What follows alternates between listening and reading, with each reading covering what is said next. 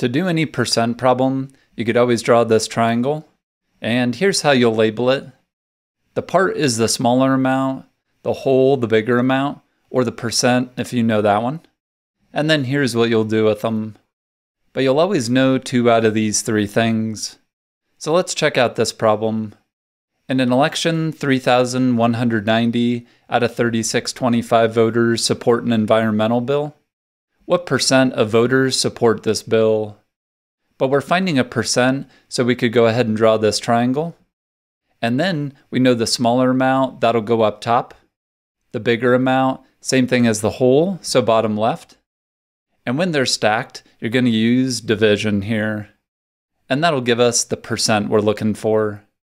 So let's use the calculator. We'll do 3190 divided by 3625 and 0.88. But a percent, when you say that word, is talking about cents. So 88 cents, same thing as 88%. And that's all for this one. But what's nice is you could double check the answer you got. The whole and the percent are next to each other. You could use multiplication. And multiplying these two, we should get 3190. So let's just double check. 3625 times our 88%. And sure enough, we get 3190. So they all fit perfectly within that triangle there. Okay, another style you could see. This time we have a percent, so you could automatically draw your triangle. The bill for dinner is $42.30. You then want to add a 20% tip. How much should you tip? Well, let's draw our triangle, and you know what to do. You got your $42.30, that's the total. Same thing as the whole, so we'll put it bottom left. You got your percent, we'll put it bottom right. And when they're next to each other, we'll use multiplication. So multiplying these two, that's going to give us the part or the tip that they left. So let's go ahead and do that. Okay, 42.30 times the 20. To do the percent, just hit the second left parenthesis. So 846, and that's the part, or that's the tip they left. So that's all for this problem. But there's many ways to do a 20% tip. So the way that my mom taught me, you can always find 10%. You just take the decimal, move it one place to the left. So 4.23. But then to get 20%, you just want to double that, multiply it by 2. That's another way to get 846 there. So let us know in the comments how you do your 20% tip here. But there could be one extra step here. A new phone, $800, but it's on sale 15% off. What is the new price you'll pay? But you know what to do. You see a percent, let's add our triangle. We know the whole, we know the percent. We'll multiply those two, and that'll end up giving us the part, which we could do with the calculator, but that'll give us 120. However, that is 15%. We're taking 15% off, so therefore we'll subtract it out. And that'll give us a grand total of 680.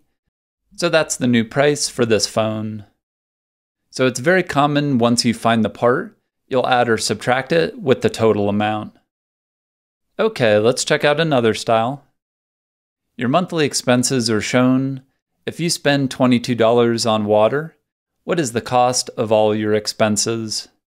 Well, we know we spend 22 on water, and water is 8%.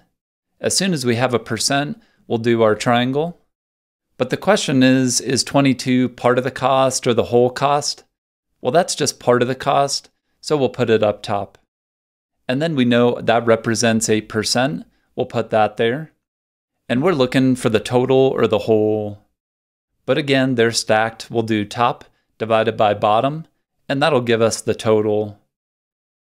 Okay, we'll do 22 divided by, another way to do 8%, we could just do divided by 8 cents. And that way you could type it in if you don't have a percent sign. And there we have it. So 275, and that is the total. So that's what all the expenses would combine up to. Okay, let's look at another. You take a ride share to the airport. The ride would normally be $24, but there's a surge price of 720 extra. What is the percent increase? We know we're looking for a percent. We'll do our triangle. The 24, that's the bigger amount, so bottom left. We've got the smaller amount, put it up top, and then just divide those two. So 720 divided by 24, that'll give the percent. Once again, let's use the calculator. 720 divided by 24, 0.3, but that's the same thing as 0.30, so 30 cents or 30% there. So that's the percent increase for this problem. Now you may notice in textbooks they actually give a separate formula for percent increase. It's just the increase divided by the original, and you're welcome to use this formula, but the triangle ended up doing that same thing here. Okay, let's do one final one, because you may have a problem with 2% in it. You want to buy a computer, it's $953. There's a 8% sales tax, and then a discount 35% off after taxes. What is the new price? Well, anytime you're given 2%, you're going to draw two separate triangles. But let's just start with the first one. And we have our total bottom left.